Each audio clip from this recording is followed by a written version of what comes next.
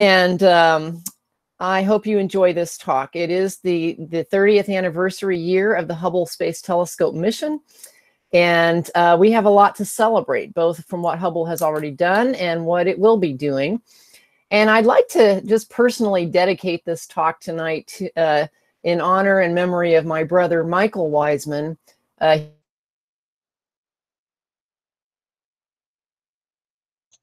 Oh, Jennifer, I think we lost her. Yeah, she's not logged in. Okay, she dropped. Okay, we'll find here. She logged out of. Looks like she hit the wrong button.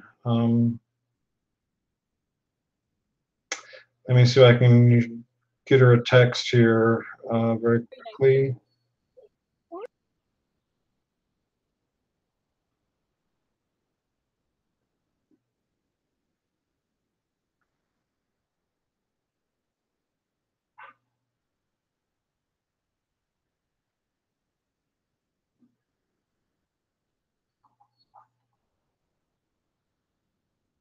Let's see. Well, haven't had that happen before. Oh.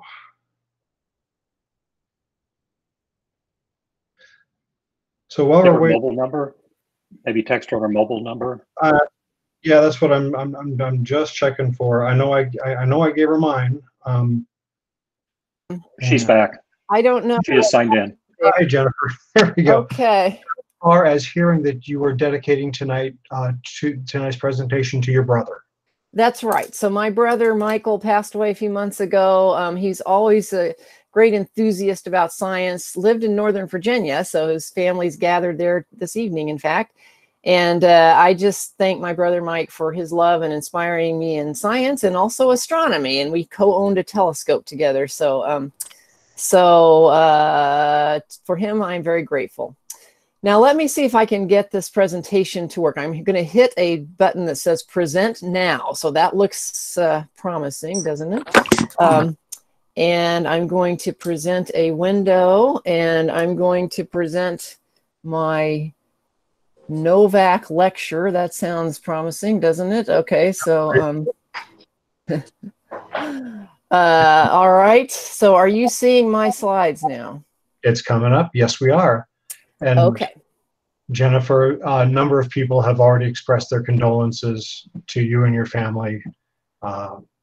Thank you. We're honored to be here and honored to, well, honor your brother as you're doing this. Anyway, again. Thank you very much. I really, really appreciate that. All. In fact, if you want to know more, just Google Michael Lynn Wiseman and you'll learn a lot more about this wonderful person. All right, so the Hubble Space Telescope is phenomenal. You already know that, doing all kinds of things. So what I want to explore this evening is just a little bit of history, which you may not know about Hubble. And so what we're doing with Hubble now, Hubble is still a very vibrant observatory, and what we are hoping that Hubble will be doing for us still for years to come. So we'll walk through some of this together. As you heard, my name's Jennifer Wiseman. I am the senior project scientist for Hubble at NASA's Goddard Space Flight Center, right in the DC area in Greenbelt, Maryland. Under normal circumstances, you can visit Goddard. There's a visitor center we have, and it's a nice, fun place to stop and visit. The Hubble telescope is actually a partnership between NASA and the European Space Agency, and so ESA still maintains involvement in Hubble. It was launched from the space shuttle in 1990 in April, and it is about the size of a city bus. It's in low Earth orbit, so it's only about 340 miles above the surface of the Earth, and you can see in the image there the Earth below, and of course that's the reason Hubble is up there, is to get it above the clouds and the atmosphere to get sharper images. It whizzes around the Earth about once every 97 minutes, going about 17,000 miles per hour. So it's got phenomenal pointing capabilities and stability to be able to do observations while moving at that pace. So we've become spoiled with Hubble images like this one. This is the massive star cluster Westerlund 2. And this was released for Hubble's 25th anniversary 5 years ago, but showing off the panchromatic capabilities of the newest camera on Hubble, the Wide Field Camera 3, which is capable of viewing in visible light, infrared light, and ultraviolet light. And we can combine that information into one image so you can see the stars, but you can also see deep into some of the surrounding leftover gas where lower mass stars are still forming, until you can see some of these pillar-like structures being carved out from the winds and radiation being emitted from the massive stars that have already formed. Just a beautiful example of how dynamic our universe is and how active it is, and just sheer beauty. And so these are the treats, the eye candy that we have become accustomed to with Hubble. But of course, Hubble has done more than give us pretty pictures. It's really changed our scientific understanding of the universe in a very profound way. It took some years to get a Hubble Space Telescope supported. So the real momentum for it started back in the 1960s, where Lyman Spitzer led a National Academy study on scientific uses of a large space telescope. And that gave some thrust for Congress to go ahead and support NASA in NASA's efforts to put such a telescope together. Nancy Roman was the leader of the astronomy division at NASA at that time, at NASA headquarters, and she really was the champion within NASA for getting this large space telescope mission off the ground and getting the first announcement of opportunity for scientific participation in such a platform off the ground. And she remained interested and active in astronomy for all of her life. She just recently passed away, and NASA has named another future space telescope, the Wide Field Infrared Space Telescope, after her. So it will now be called the Roman Space Telescope, which I'll tell you about a little bit later. Now, decades before that, there were already people talking about what you might do if you had an orbiting space station and telescopes on that space station, what you might do if you had an orbiting observatory. And this was all at the same time frame that Edwin Hubble and others were postulating and verifying that our galaxy was not the only galaxy, and that in fact the universe is expanding. So there was a lot of interest and momentum even decades before. And here's Lyman Spitzer writing. He wrote a kind of a white paper, we might call it, an essay called Astronomical Advantages of an Extraterrestrial Observatory. Basically, this idea would be to uncover things that we might not have imagined before with such clarity by getting above Earth's atmosphere. And quite a few people had to do the hard work of lobbying Congress and the executive branch too to support this idea. And see, here's some of the champions from that era. Along with Lyman Spitzer came John Bacall and George Field and many others.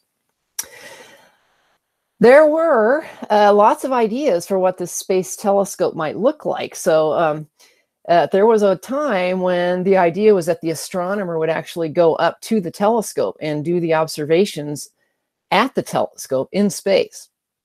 Now, I think that would just be way cool. I would love to do that, but reality set in quickly that you didn't actually have to send the astronomer up to the space telescope. You could transmit commands up to the telescope, and you could transmit data back to the ground.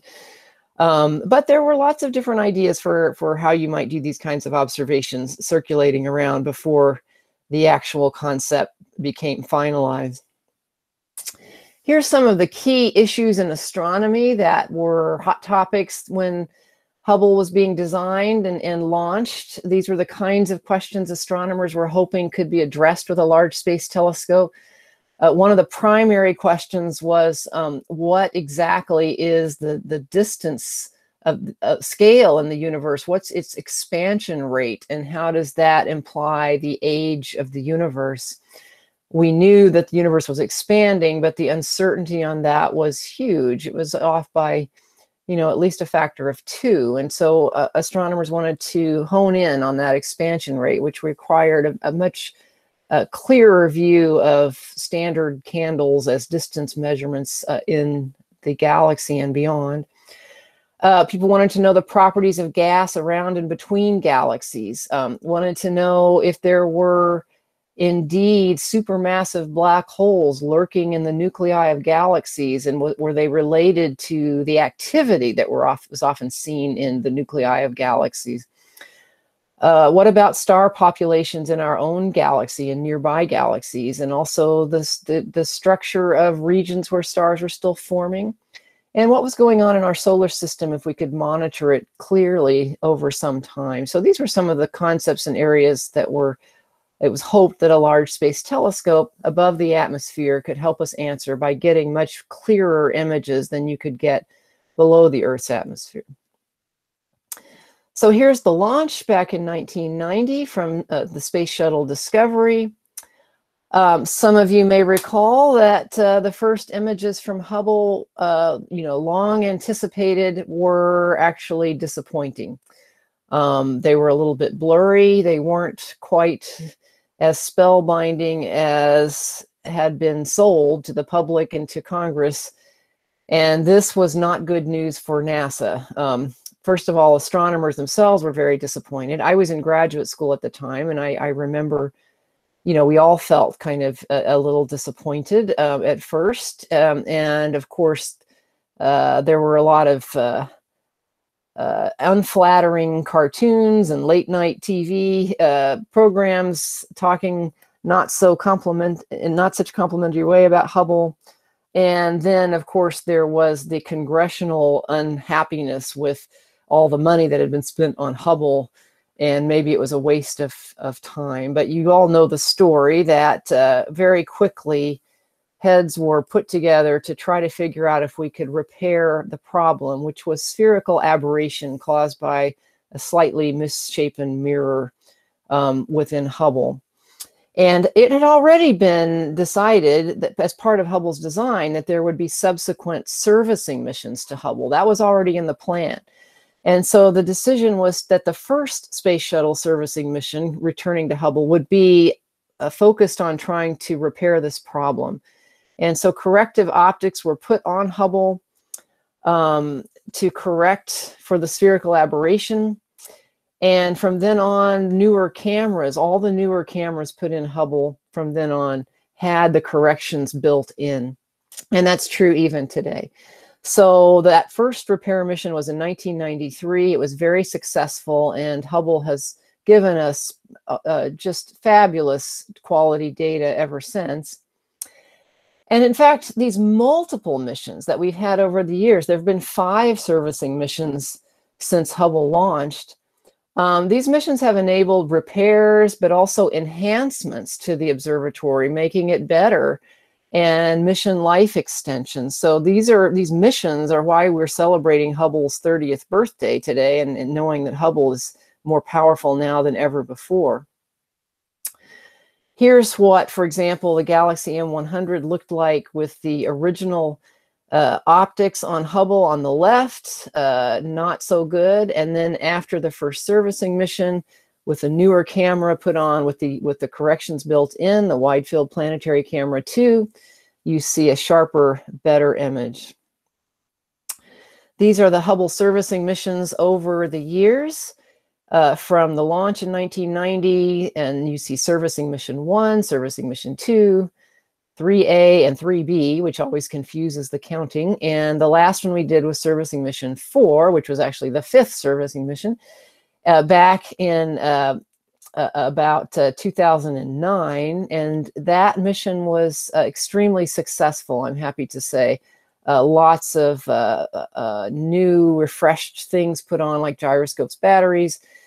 2 of the science instruments that we have really relied on but were in need of repair were in fact repaired. They were never designed to be repaired in space, but they were. The Space Telescope Imaging Spectrograph and the Advanced Camera for Surveys.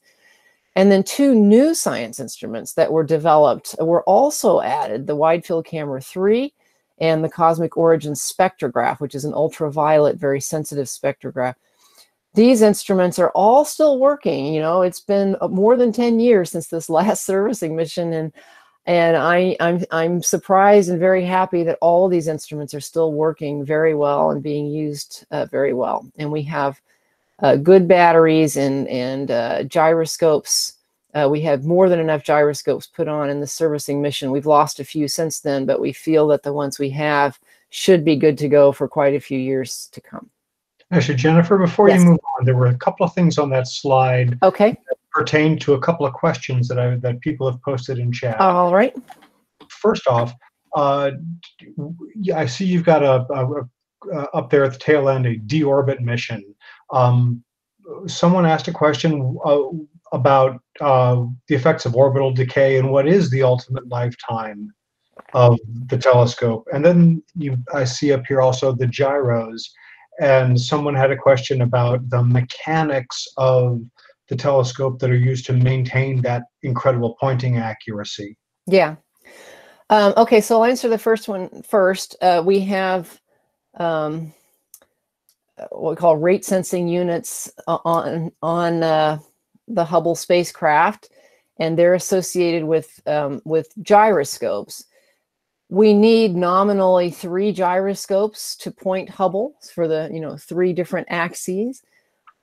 We had, after the last servicing mission, we had 6 put on, so we had some redundancy.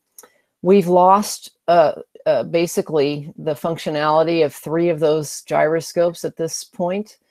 But the 3 that are left, and this is just due to aging, due to kind of normal use, wear and tear, they don't last forever.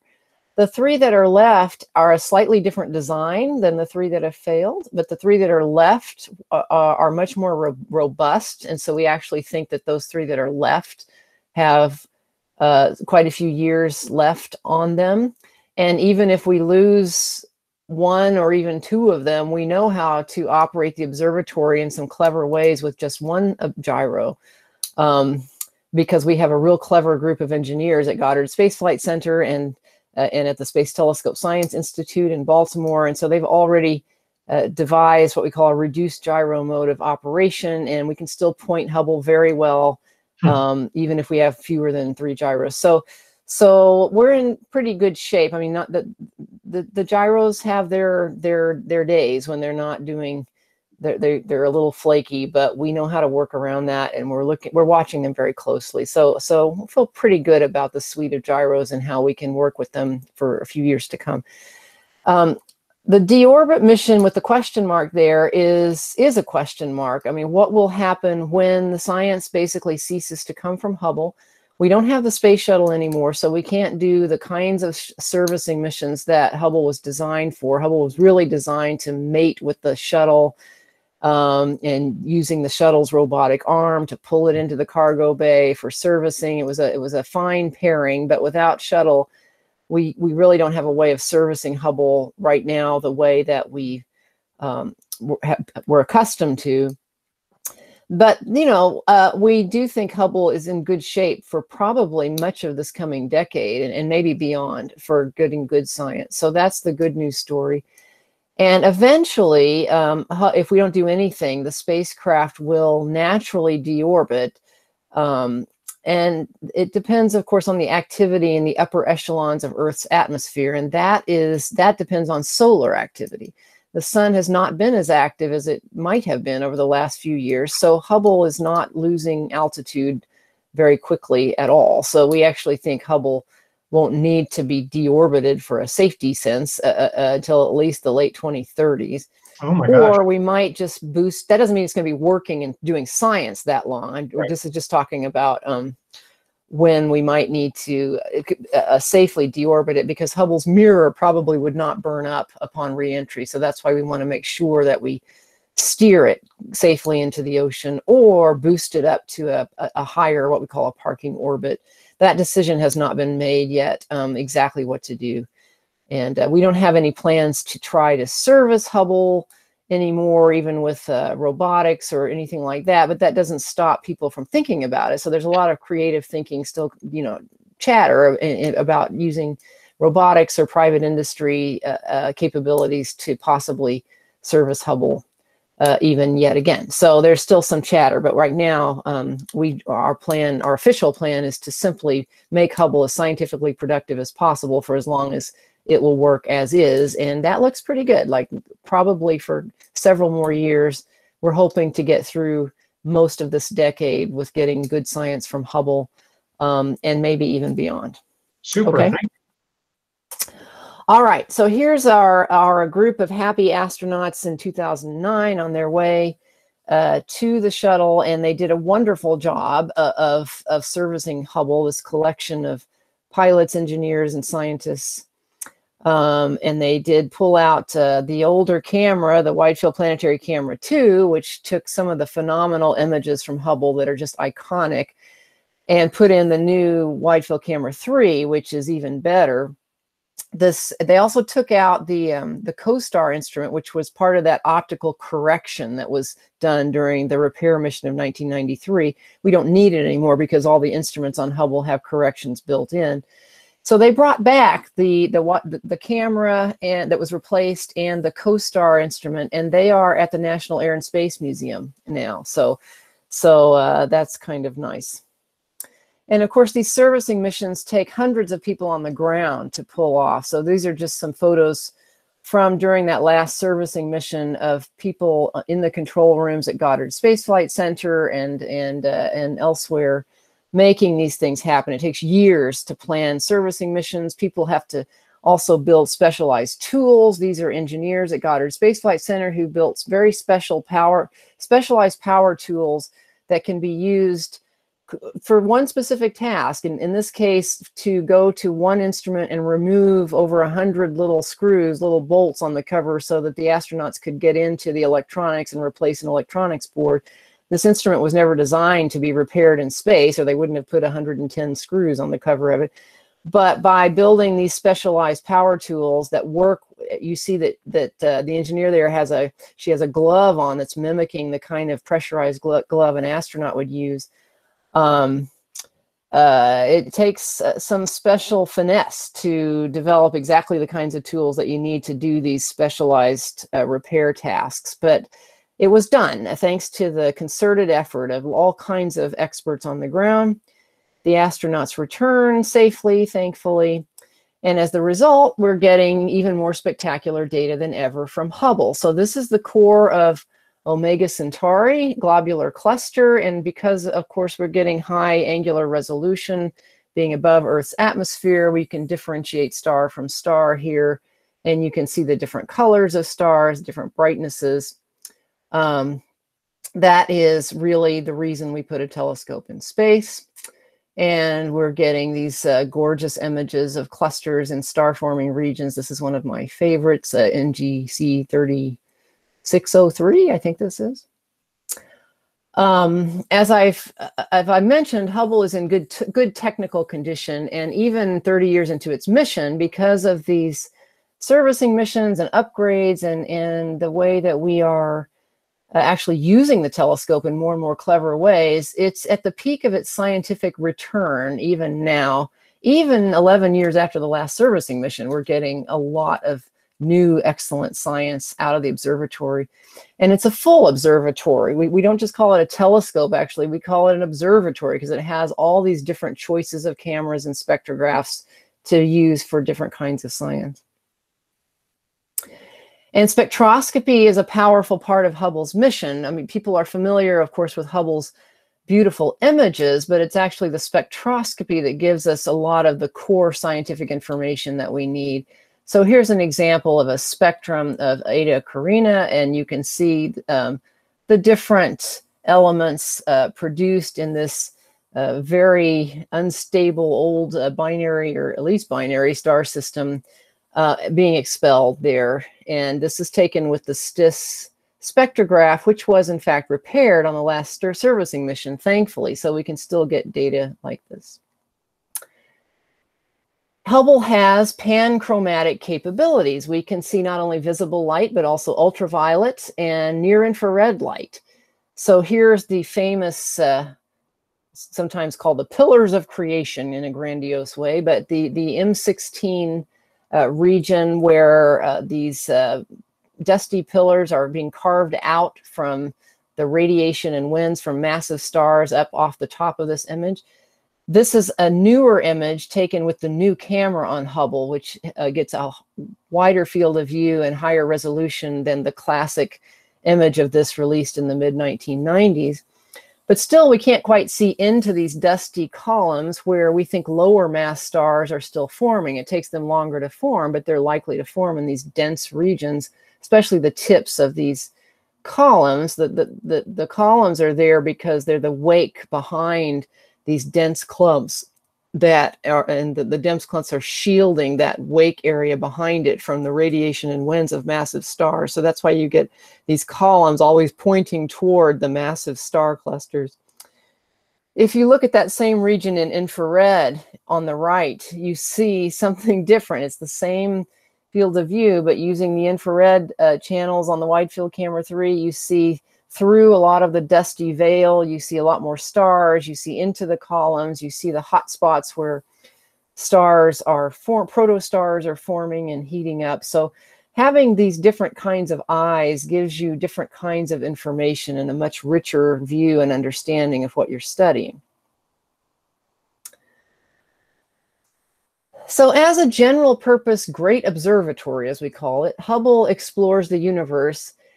And it looks at things both near and far. So it's general purpose. It looks at just about everything. Hubble's used to study the solar system. It's used to study other stars, and now even other stars and their planetary systems. We call those exoplanets.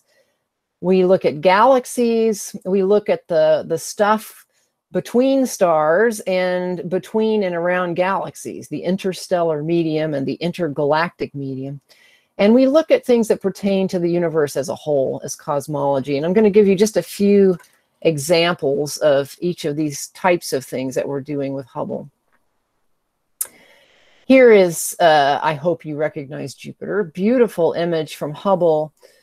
We now go back and look at these outer planets at least once a year to see how they change. It's called the Outer Planets Atmospheres Legacy Program, to watch things. And indeed, they do change. That great red spot, the storm on Jupiter, is over Hubble's mission has gotten smaller and changed in color. New storms have cropped up.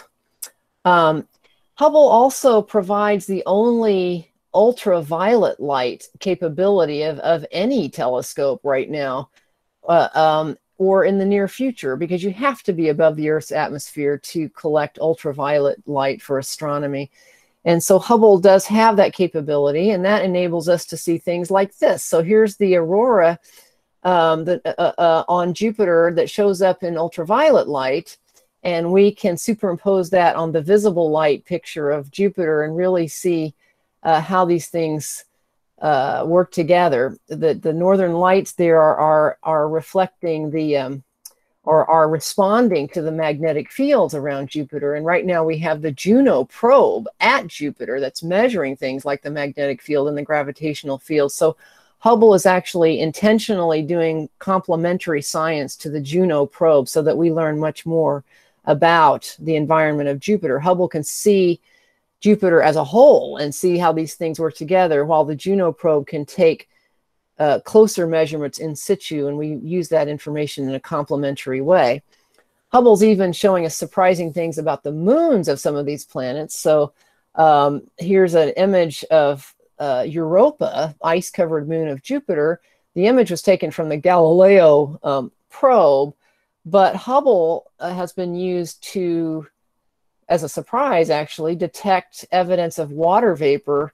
You can see them very faintly, these plumes in silhouette there on the lower left of Europa, coming and going. It seems that water vapor may be escaping from between cracks in the ice on Europa, and this is helping to inform future probe missions that will go to Europa as to what to look for. It's a way of studying the water under the ice without yet having to drill into the ice to learn something about it. So that's exciting.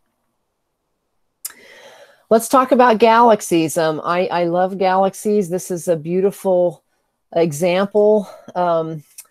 of a Hubble galaxy, NGC 1309. And if you look closely, you can see several background galaxies in this image. Hubble was really one of the first observatories to help us understand that merging is a big part of the history of the formation of galaxies, including our own.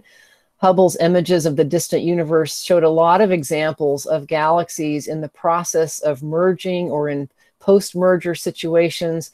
We now understand that galaxies merge and they grow over cosmic history. And merging also creates a lot of turbulence as two galaxies are pulled together by their mutual gravity. The turbulence inspired by these tidal interactions and gravitational pulls will spark a lot of star formation. So here in this picture of the antennae galaxies, you see all the hot, bright spots where star formation has been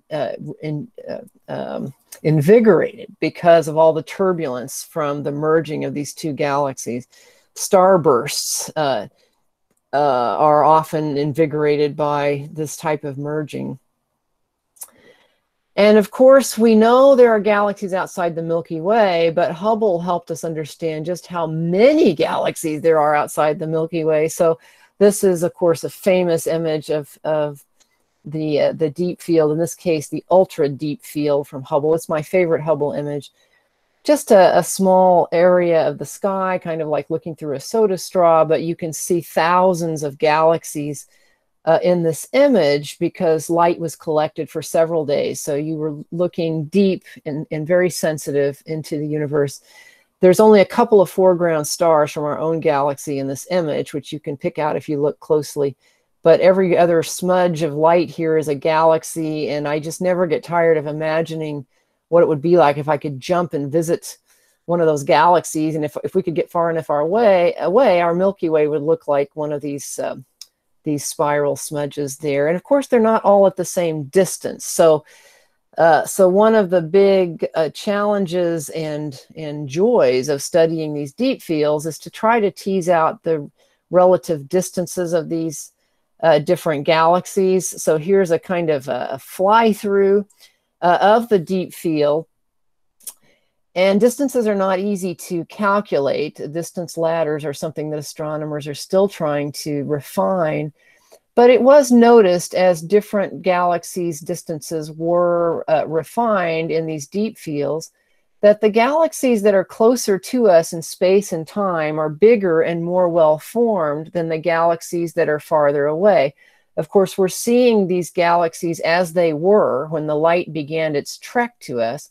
So some of the galaxies that we were seeing in this field are a few million light years away, but some of them, such as the ones we're about to see here, are a few billion light years away, which means we're seeing them close to the beginning of the universe.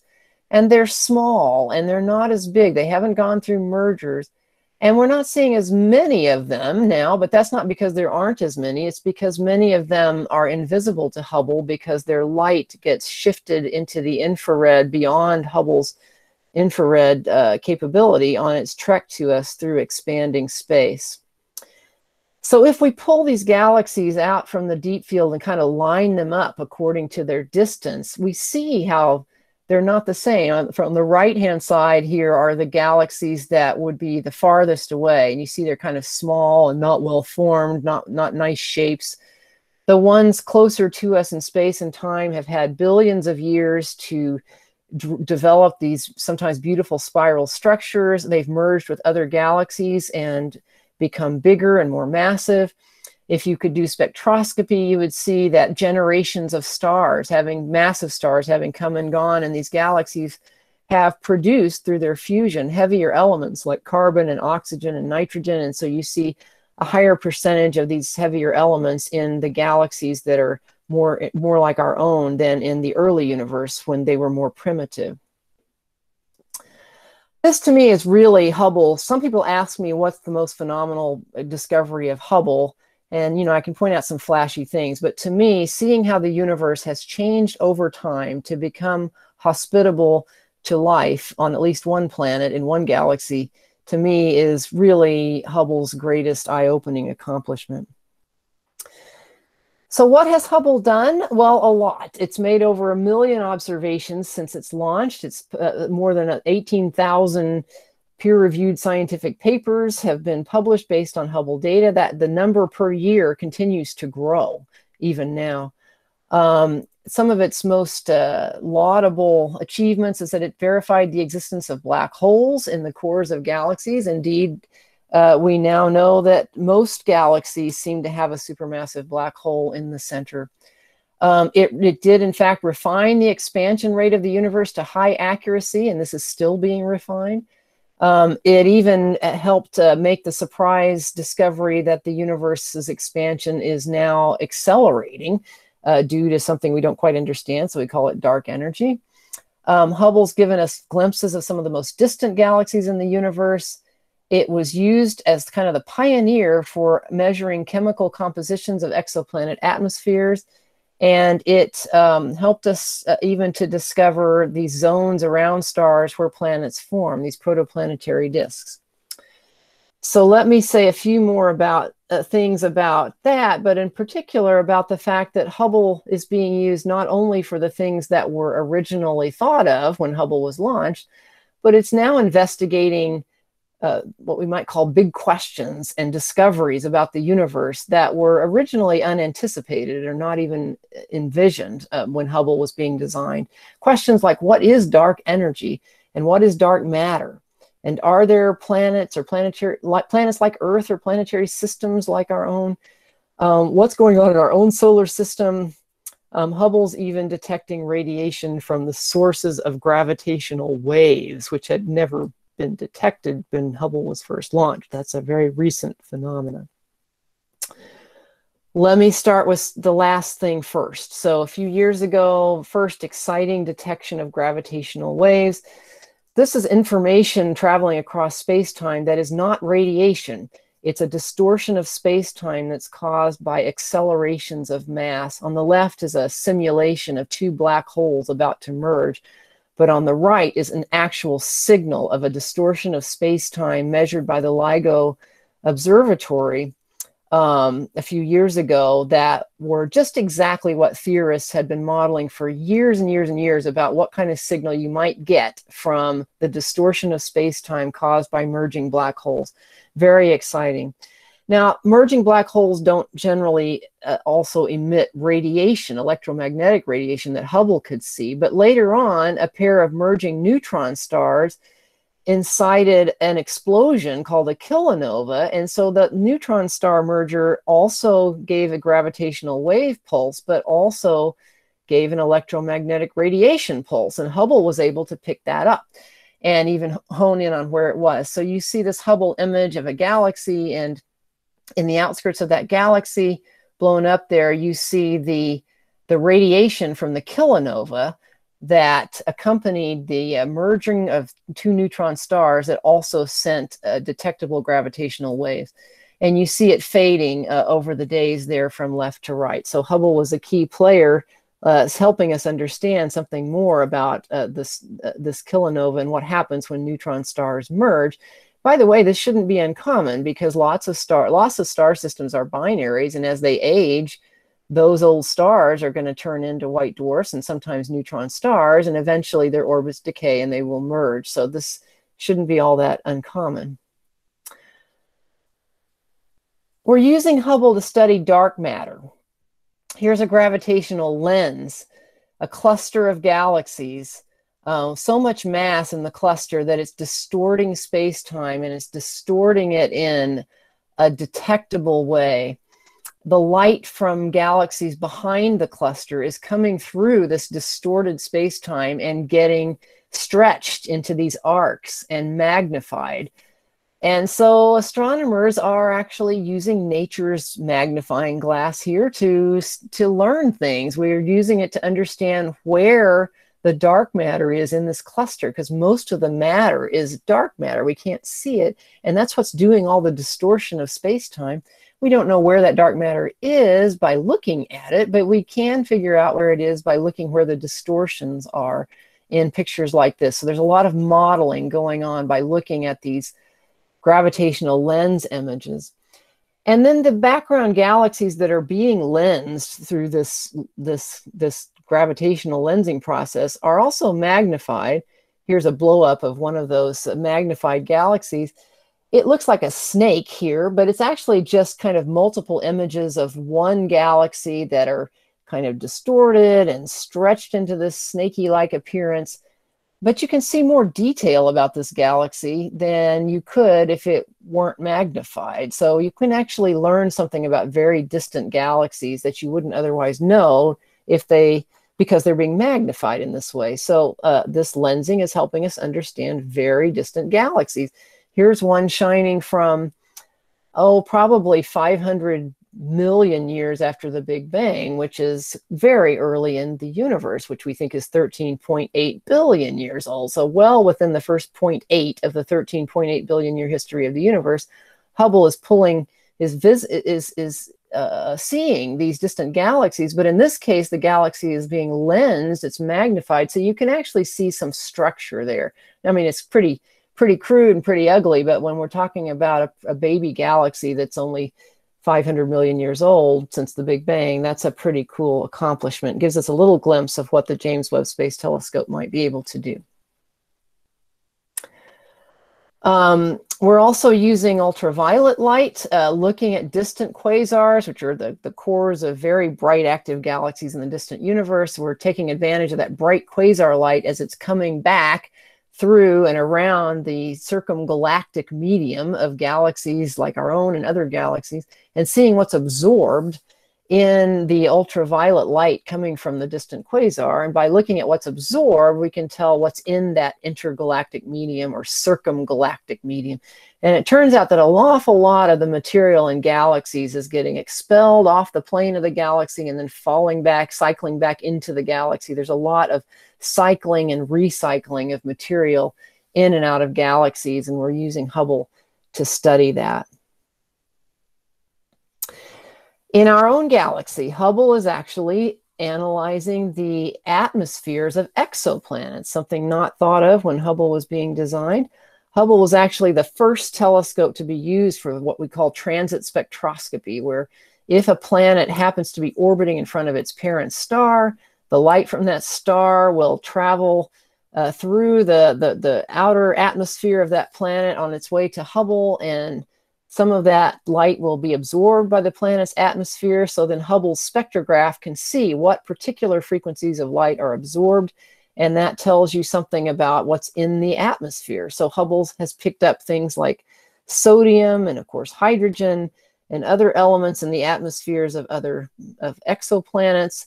And working in concert with other telescopes, we even get a broader spectrum. We can see molecules, in particular, evidence of water vapor. Hubble has picked up, often in concert with the Spitzer Space Telescope and infrared facility. And we've even found water vapor in a super Earth atmosphere. So Hubble is doing its part in playing a role as we look forward to future telescopes that will be even better than Hubble at studying planets as small as Earth in greater numbers and looking at their atmospheres. I think I need to move along quickly here because I don't know how much patience you have, but let me talk a little bit about cosmology here. So I mentioned one of Hubble's original goals was to measure the expansion rate of the universe to higher and higher precision. Well, that's still being done, and that's helping us understand the history of the universe. It's helping us understand dark energy. To do that, you need to understand the distances to galaxies much more precisely. So Hubble is being used to refine our understanding of Cepheid variables, using parallax, and then using galaxies where there are both Cepheid variable stars and type 1a supernovae to kind of calibrate one another, and then using those type 1a supernovae that we can see in very distant galaxies where we're not able to normally see individual stars, but they can be used as standard candles to help us understand the exact distances of those distant galaxies. And this whole calibration scale is being refined and refined to help us understand, for one thing, the expansion history of the universe. That the universe seems to have been expanding slower in the past than it is now, as you might tease out by looking at this chart. That was a big surprise a few years ago, led to a Nobel Prize. What's making it expand faster now than in the past? Well, we don't know exactly what it is, but we call it dark energy. Dark energy seems to be in a tug of war with dark matter. Dark matter is basically mass, trying to pull things back together or slow down the expansion. Dark energy is trying to accelerate the expansion of the universe. And right now it seems that dark energy is winning the tug of war. So here's our Nobel laureates who used Hubble and ground-based telescopes to detect this acceleration. But what is it? That still needs a lot more study, a lot more understanding. And I know I'm jumping around here, but let me just say something about what we're doing in the solar system that was also not predicted when Hubble was first designed. We're now looking at objects that are whizzing through the solar system that came from other star systems. And I'm sure everyone in this club knows about the interstellar objects such as Oumuamua and more recently Comet Borisov that have been detected. They were not discovered by Hubble, but Hubble's been used to actually find more detail about these objects. Now, the thing on the left there is an artist's conception of what's going on with Oumuamua. But the Comet Borisov image on the lower right is a Hubble image, and we know something about Borisov's composition that is very high in carbon, higher than comets, and it seems, in the solar system, which is an interesting story about whatever star system it came from. And we're using Hubble in complement with other observatories still. I mentioned some of the work with Jupiter. Well, even more recently, Hubble's observations of Jupiter have been combined with Gemini telescope observations in the thermal infrared deep into the atmosphere of Jupiter. And that's been combined with Juno's observations of radio waves coming from lightning and thunderstorms in Jupiter's atmosphere. So by using these observatories in a complementary way, we get much more information than we could out of using any of them on their own. So Hubble's capabilities complement those of other telescopes, both ground-based and space-based telescopes and probes. And here's just some examples: Hubble on the top, the Keck on the lower left, ALMA on the lower right, and many others. I'll say a few words in closing here that the Hubble Space Telescope mission is continuing with strong scientific capability, likely through the 2020s. There's some uncertainty there, but just kind of looking at the health of the various components of Hubble, we're pretty confident Hubble will be giving us good science through the 2020s and maybe beyond. And this is great because its scientific capabilities actually complement the capabilities of future missions like the James Webb Space Telescope, which is due to launch in 2021. Let me say a little bit about that. Here's the James Webb mirror at the Goddard Space Flight Center clean room when it was being put together there. Just a spectacular thing. It's 6.5 meters across, had to be made in segments so that it could be folded up and fit into the fairing of an Ariane 5 rocket for launch. Here's a comparison of the two. Hubble's mirror is 2.5 meters across almost. James Webb is 6.5 meters across. But the Webb telescope will see deeper into the infrared part of the spectrum, as you can see down there at the bottom, than Hubble can see. But Hubble actually sees, what you don't see here, is into the ultraviolet part of the spectrum, and that the Webb can't see. So and some of the visible light that Webb can't see. So these are complementary observatories, and we'll be very, very lucky if we get several years of them both operating at the same time. Webb will not be like Hubble. It's not going to be in low Earth orbit. It's going to be 1 million miles away at L2. It will be out there to keep it as cold as possible. The sun shields will always be pointed toward the sun to keep it as cold as possible. So how are we going to get the best remaining science from Hubble? We're working very hard to make sure that we're using Hubble as effectively as possible in the coming years that we have. And I won't go into detail in all of this, but we're certainly trying to use Hubble's ultraviolet capabilities, because that's unique on Hubble, to get as much ultraviolet data as we can when we can. We're monitoring the solar system. We're coordinating with other observatories. We're trying new modes of peer review to make sure we're choosing the very best proposals. So we're paying close attention to how we're using this asset while we can. And by the way, we have a marvelous archive. So all this data is being very carefully saved in the archive. And half of the papers coming from Hubble now are based on archival data, which is good news. It means that data from Hubble will be giving us new discoveries long beyond when Hubble's taking new data. And we're getting more than one use out of Hubble observations. There's another telescope I mentioned before, the WFIRST telescope, the Wide Field Infrared Survey Telescope, that's also being developed for launch later this decade. And you see it's named the Wide Field Infrared Space Telescope for a reason. The fields of view up there in this image show you the WFIRST field of view as compared to the James Webb Space Telescope field of view and the Hubble's field of view. It's enormous. And so really it's these three observatories that will be complementary to one another. If you look at the bottom, you see how Hubble can see ultraviolet light and visible light that the other observatories cannot see. Webb will see farther into the infrared than either of the other two, but WFIRST will get a much bigger field of view, which is better for doing large surveys of galaxies, looking how they're distributed, helping us to understand the cosmology and how the universe has developed over time, how dark matter and dark energy have interplayed over time to give us the distributions of galaxies that we have, and also other kinds of science. And as I mentioned, WFIRST is now named after Nancy Roman. So from now on, you'll see it called the Roman Space Telescope. I'll just close with a few words of inspiration. This is a telescope that astronaut John Grunsfeld brought with him on the space shuttle for the last servicing mission of Hubble. You see Hubble in the background there from the cockpit of the space shuttle. But in front, you see a replica of Galileo's telescope that John Grunsfeld, the astronaut, brought with him up on the shuttle.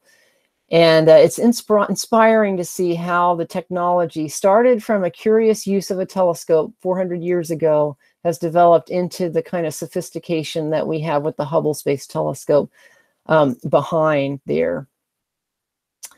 And Hubble does inspire. Here's our beautiful Omega Centauri mission. Hubble images are loved around the world. You see them on magazine covers and stamps, music covers.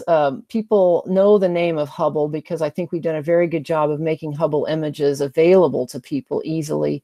In museums, you see Hubble images on clothing. Here's a stained glass window from a church near Johnson Space Center. All the stained glass windows in that church sanctuary are based on Hubble images. So people look up and are inspired by the heavens as they look up and contemplate the heavens and the beauty of the universe. We take some of our images and put tactile coatings on them so visually impaired persons can, with their fingers, feel the differences between the nebulae and stars, galaxies and planets. And this student from the Maryland School for the Blind is very much inspired by this image, the same way others are inspired by looking at them with eyes. We even see Hubble as on U-Haul vans and on tattoos. So Hubble continues to inspire. The universe is really what's inspiring us, and Hubble is enabling us to see it. And I will say that it will complement also the Roman Space Telescope, as I've said before. So let's wish Hubble a happy 30th birthday with this nice gravitational lens. And I thank you for your interest. And I'll close with this 30th anniversary image from Hubble, looking at the nebulae in the Large Magellanic Cloud. Thank you very much. Here's where you can find much more information, nasa.gov/Hubble, Hubble site, and we're active on social media at NASA Hubble. And if we have any time, I'm happy to answer any questions. Oh, we have plenty of time. Okay. Wow, this was fabulous. Oh, folks are commenting that it's been an inspiring and amazing presentation. folks are wishing Hubble a happy birthday. It's Yes. excellent.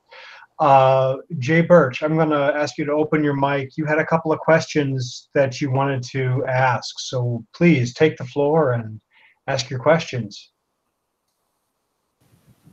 Well, thank you very much. One of them had to do with the physical characteristics of the Hubble telescope. I can imagine that there are torsions imposed by the gyroscopes when they're changing direction of the aim of the telescope. And there might even be microtectites or other impacts that could also, in effect, pluck or strum the structure. Does that seem to cause a problem, or do the scientists have to compensate for that kind of effect? Yeah, well, I think again, I'm a scientist, not an engineer, but I defer. We have a marvelous team of engineers and technicians at Goddard Space Flight Center and at the Space Telescope Science Institute that are constantly monitoring these things. One of the biggest problems for Hubble is that it's whizzing around the Earth, so it's in sunlight and it's out of sunlight, and it's in sunlight and it's out of sunlight. So, you know, these thermal variations had to be accounted for.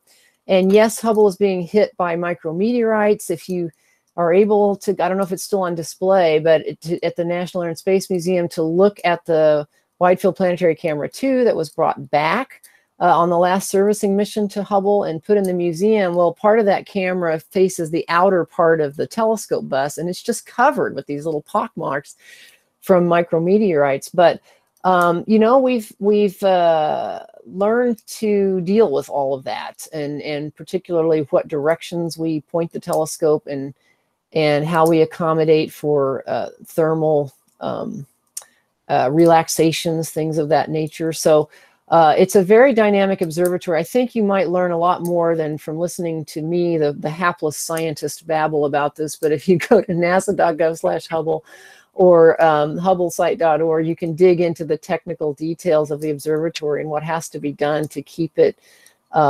pointing when it's in the environment that it's in. But that's a very, very good question. Jennifer, one of our other folks mentioned or says that the camera is still on display at the National Air and Space Museum. Excellent. Yes, and another comment that came by here from Susan. You know, thank you, Jennifer. We appreciate all the work you had to do to become so distinguished as well. Well, thank you very much. Not sure I'm distinguished, but I appreciate the comment. Do others have questions? We still have a couple of minutes and we could post some out. Please, if you have a question, open your microphone and ask away. What's a kilonova? A kilonova is an explosion that's inspired by, well, in this case, by two neutron stars, but it's just kind of what it sounds like. It's not quite as powerful as some of the most energetic explosions and phenomena in the universe, and yet it's a little more powerful than just a stellar flare. So, so it's an intermediate type of explosion. But I tell you, what's really cool about looking at a kilonova that's fueled by neutron stars is that you get a lot of amazing chemistry and a lot of expulsions of things outward that we never knew where they came from before, including especially things like gold. So the kilonovas are something that we will be studying for hopefully lots of times in the future if we can glimpse a few more of them, because they seem to be furnaces that produce and distribute a lot of interesting heavier elements that enrich the universe that we didn't quite understand where they came from before. Jennifer, John Halsema asks, are the camera sensors CCD, and is the cosmic radiation damaging them? Will that affect the limit? Or? Yes, yes. So we are affected by cosmic rays. The images themselves are affected, and we can compensate for them to some extent, but we're also losing sensitivities over time in some of the instruments, in particular the Cosmic Origin Spectrograph, which is an ultraviolet instrument. It is losing sensitivity. Not unexpected, but things like this do happen over time. And so we deal with it. We, if they're like individual, cosmic ray hits and things that we can simply compensate for in the detector or in the image, or if there's a bad pixel or a bad place on a detector, we can simply not use that particular part of the detector. If the whole detector is losing sensitivity, then we just have to realize that we may have to use longer integration times or use other strategies to do the science that we need to do. But yes, everything degrades in different ways, and that's something that our team keeps watching very carefully, always with an eye to, how do we keep doing the science that we need to do while we can do it, and what kind of science is the highest priority we want to make sure we can get done while we still have the detectors in good enough shape to do it. By the way, I keep showing this image because I didn't get to talk to it too much, but this is the 30th anniversary picture from a region that's very active in the Large Magellanic Cloud. The astronomers at the Space Telescope Science Institute called it the cosmic reef, because if you look carefully, you see kind of looks like an underwater sea coral reef. But really what's happening is in the red part of the image is a very active star forming region. And it is carving out these structures, the winds from these massive stars, and the different colors are representing what different filters from Hubble show us. The blue light in particular is coming from oxygen. The red light is largely coming from nitrogen. But the lower left is actually just the ejected atmosphere from one star, a Wolf-Rayet star that's very bright, like 200,000 times brighter than the sun, that's in the center there. And it's had some kind of repeated hiccups of releasing part of its outer atmosphere. And so you see this kind of shell. It's actually several events creating that kind of shell around one star. Just magnificent. Yes. Screen? Yeah. That. Am I not sharing my screen? No, it dropped. Well, all right. So I'm here. I'm talking to you all about this marvelous thing that you can't even see. And let's see. Present now. A window. Here we go. Okay. All right. So this is what I'm talking about. The cosmic reef. The upper part is this very active star forming region with this beautiful ripples created by winds from the stars forming in the middle. The lower left is one star, a Wolf-Rayet star that has expelled its outer atmosphere in repeated little bursts.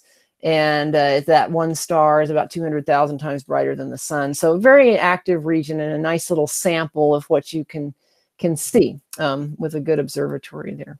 Wow. And so it sounds like it really exercises all the capabilities of the observatory. That's right. To be able to generate that image. Yeah. Yes.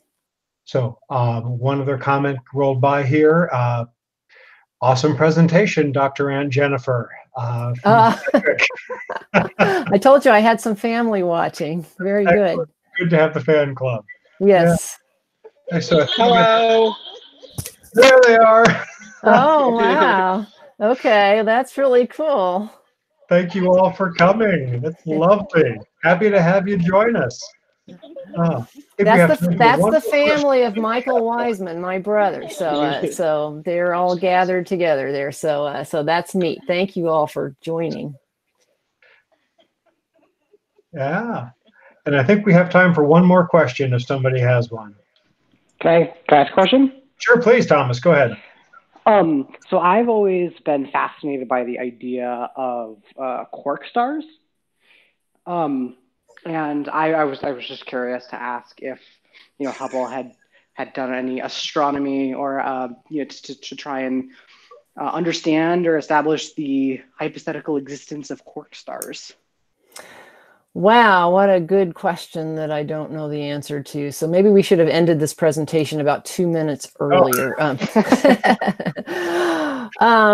I don't know that the answer to that specific question, but we are able, let me just answer more generally. Hubble is really good with spectroscopy, so we can actually tease out individual stars, look at their spectra in high detail, and be able to tease out unusual stars with unusual compositions or unusual engines inside.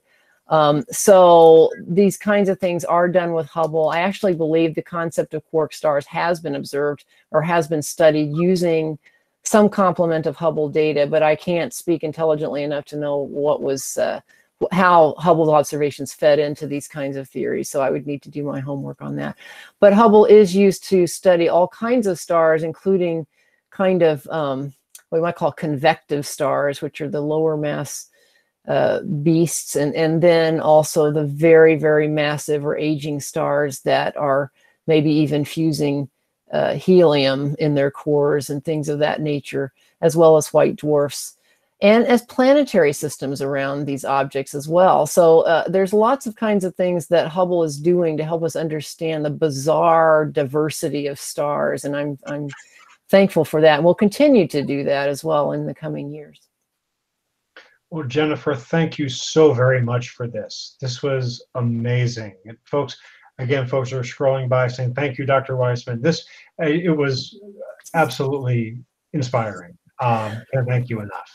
Well, you're very welcome. And I'm glad you're interested in this. And again, you all are the true astronomers. You know, I'm always kind of embarrassed when people call me an astronomer because I sit behind a computer and look at astronomy images, but you all actually stand behind telescopes and collect data from the sky that's just spectacular. And some of the things we're observing with Hubble, we wouldn't even know about had they not been discovered by people using their own telescopes. I think about Comet Borisov and things like that. So these different types of observatories, whether these major professional space telescopes or telescopes on the ground, or the quote-unquote amateur telescopes, which, as you all know, are no longer amateur, all work together to help us understand things that we never would have dreamed before. So I really champion now the complementary nature of all these types of observatories and platforms. They all have a unique niche and serve to again complement one another, but help us to understand things that we would never understand with any one of these instruments on their own. So I thank you for what you all do and how you also hopefully are inspiring younger generations of curious people to look up at the sky with wonder and awe. So thank you for what you do. And I'd like to invite everybody to unmute and join me in a round of applause for Dr. Wiseman.